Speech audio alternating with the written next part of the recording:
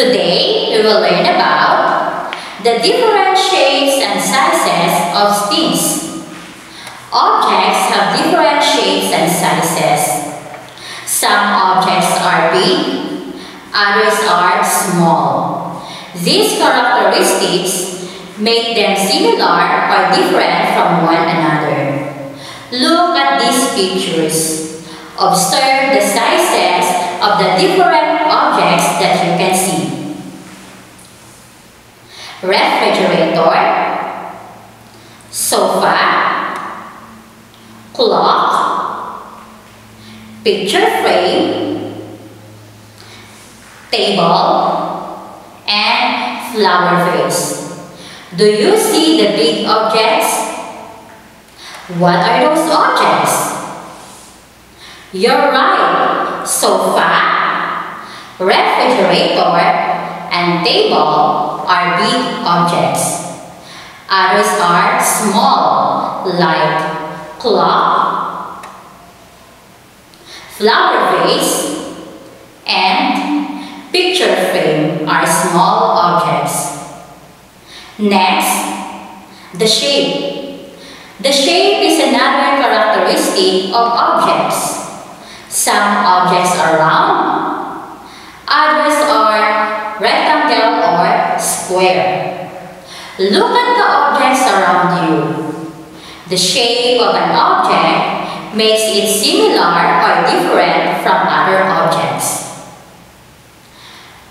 Inside the classroom, you can see the rectangle objects like blackboard, bulletin board,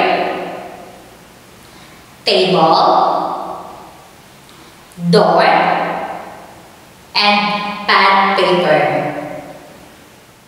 Other objects have different shapes. Let's name these pictures. Lollipop, balloon, picture frame, ice cream cone, box, block, and tent.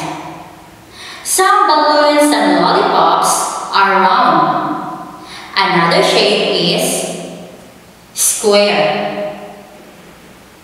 What objects in the previous pictures are square? You're right. The box, picture frame, and block are square objects. Which objects are triangular? Correct. The triangular objects are tent and ice cream cone. Some vegetables that are oblong are bottle gourd or upo,